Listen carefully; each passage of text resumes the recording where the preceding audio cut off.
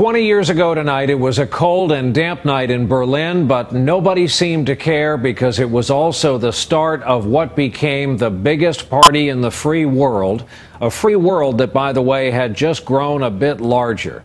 I made it over there to see the Berlin Wall come down before our very eyes. I was reporting, as they say at that time, for another network. And we were all jealous of Tom Brokaw of NBC Nightly News for getting there first and reporting the story back to the States first. Tonight, Tom is back in Berlin, the place where really the whole world changed, and it certainly is a different city these days. Tom, good evening. Good evening, Brian. Well, 20 years ago tonight, tens of thousands of East Germans came through the Berlin Wall, one of them a young woman with her two sisters. She was a lab technician then, and now, 20 years later, her name is Angela Merkel, and she came through another gate, the Brandenburg Gate, tonight as the Chancellor of a unified Germany. It was a night to savor for the Chancellor and for the world. Tonight's celebration was an entertainment and political extravaganza at the Brandenburg Gate, the site of a much more spontaneous celebration 20 years ago, the night the wall fell. A sinister symbol of oppression, the wall has changed dramatically tonight. Chancellor Merkel led an all-star lineup of Cold War veterans and their successors. Gorbachev of Russia, Lech Wałęsa of Poland, Hillary Clinton from the U.S. among them. 20 years of so many changes, so many challenges.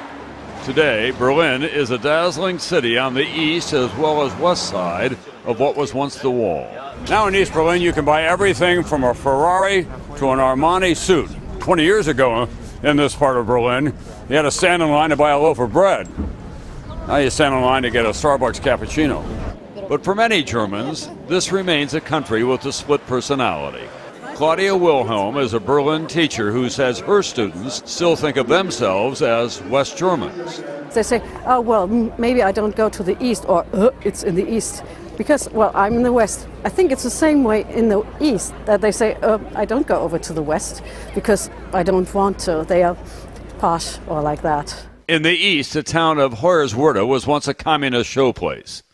Today, it is just another German town struggling with a bad economy and failed hopes. I'd never plead for a return to the old way, but the economy just couldn't keep up with the expectations we had after the fall of the wall. It is the economy that is now the common enemy of all Germans. Unemployment is at 8%. It's twice as high in the east. That is a much higher priority for Germans than helping the U.S. and Afghanistan, where German forces are keeping a low profile. Today, Secretary of State Hillary Clinton said the Germans are doing as well as can be expected, given their history. This has been a very difficult political decision for them, given their understandable allergy to being looked as though they were once again a military power. Tonight, however, belongs to a triumphant moment, the fall of the wall, and with it the communist empire. Artists created a chain of oversized dominoes along the old route of the wall. Tonight, they were toppled, just as the communist states toppled 2 decades ago.